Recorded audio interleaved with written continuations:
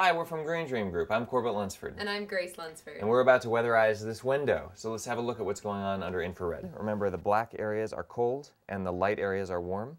We've got 44-degree areas at the bottom here, and then the 65-degree curtain right next door. That means that that's going to be a good spot for heat to transfer out of your house, heat that you've paid for. So we are going to put some weather stripping on the moving parts of this window, and then we're also going to cover it with plastic. All you'll need for this project is a window insulation kit, which is a plastic sheet, a hairdryer to tighten it, and a utility knife or scissors to cut it away once you've found out how much you need. And if you've got gaps around the moving parts of your window, then you'll need some weather stripping. We've got two examples here, EPDM rubber and closed cell foam, and both of those are simply peel and stick. And all of these are under $25 altogether. All right, so when you're getting ready to weatherize your window, you're going to make sure that you're going to put your weather stripping on first before you put on that plastic, and then you can't get to it. And also make sure any extraneous pieces from old blinds or the little movable parts that you use during the summer to open and close your window come off so they don't interrupt the plastic.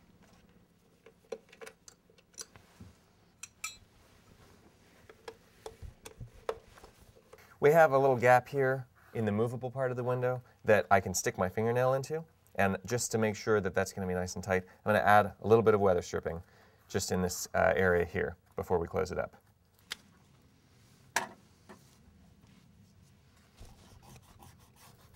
So this peel and stick is very simple. You just peel off the backing, it's sticky, you stick it on to a clean surface.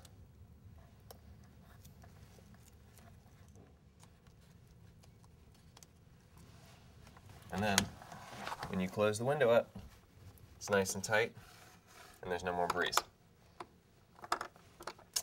Then, to make sure that this is not going to interrupt the plastic, because obviously the plastic's going to be right in the middle of this, we're going to loosen the screw that's on the side that's tightened it down, and remove this. So now we're going to get ready to put the plastic on the window, and luckily these drapes are pretty far removed from the window, so we don't even have to take them down. But we do have to make sure that the area is nice and clean and free of dust, even dust you can't see. So just the tape will stick. So take a wet rag and then a dry rag and follow it up and wipe it down. This is not necessarily the only kind of window you would want to apply this plastic to and do the weatherizing on. Old windows that you may think you need to replace can do perfectly well when you apply this very, very inexpensive plastic. It's about 20 cents a square foot, and you do a little bit of weatherization on it. It'll perform almost as well as a very expensive window. So think about doing this before you think about replacing your windows. Inside the window insulation kit, you have a sheet of plastic, or multiples, depending on what kind you bought, and a roll of double-sided tape that you use to affix the plastic to the window. And then you need to be able to cut it with scissors.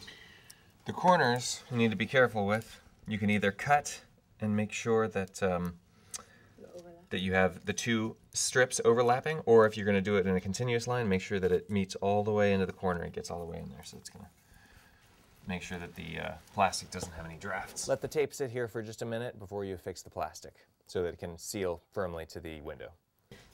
So it's always good to have a partner when you're using this plastic because it can be rather large. And also it's important that when you're putting it up that it's nice and measured so you don't have too much extra that you're cutting away and possibly pulling away from the adhesive later. Now we're pulling away the backing on the tape. Carefully.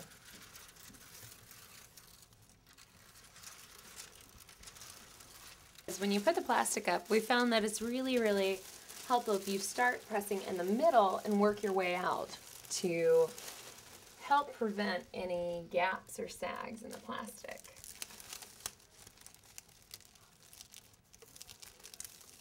You don't have to worry about the fact that it's not super tight because that's where the hairdryer comes in. You're going to use the hairdryer to make the plastic tight as a drum and also super clear so it looks like a window. One recommendation also for when you do this outside is it can't be snowy. You have to have the temperature at least 55 degrees for the adhesive to stick. So now that the plastic is on here and it is not tight yet, make sure, just for safety's sake, not to cut this away because you might need it after you've started tightening it. So wait till the end to cut this away, and now we're going to start blow drying and tightening this. When blow drying, it's really important to start on the outside and work your way in. Don't just start blow drying right in the center.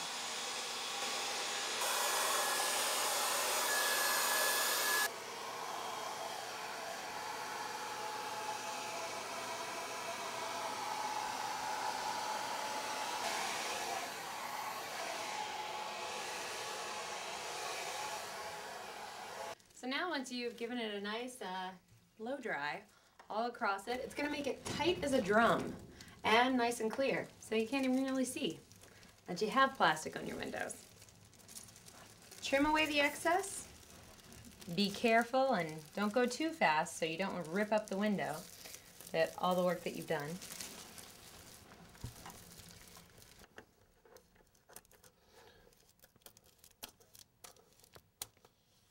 The wrapping paper trick also really works.